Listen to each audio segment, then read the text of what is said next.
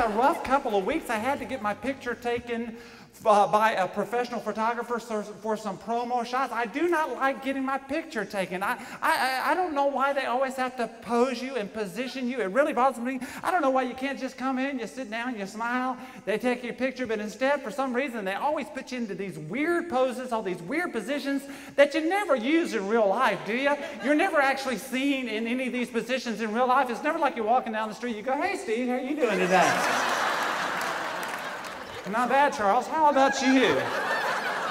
Pretty good. Thanks for asking. So I go in there, and it's like these guys have a bet with their other photographer buddies over just how contorted of a position they can get you into. See if this looks familiar. I went in there, and it's like the guy says, "All right, Mr. Marshall, I want you to put your right leg up on the stool. Lean forward, if you would, with your left arm on your right leg. Go ahead and drape that right arm on top of the left arm and pull the right shoulder up. And then drop it down a little bit. Move the chin down and then back toward the next shoulder. No, relax, Mr. Marshall, relax."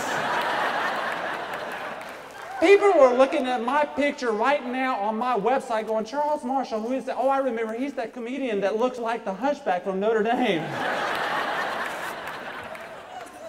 I tell you what, though, if you don't hear anything else tonight, you need to listen to this. You should never, ever, ever allow the photographer to adjust the tilt of your head. You know what I'm talking about? You cannot defeat the tilt. Some of you are nodding your heads. If you don't believe me, go home tonight, practice your smile in the mirror, take your normal smile, tilt it down too far, all of a sudden you look demonic.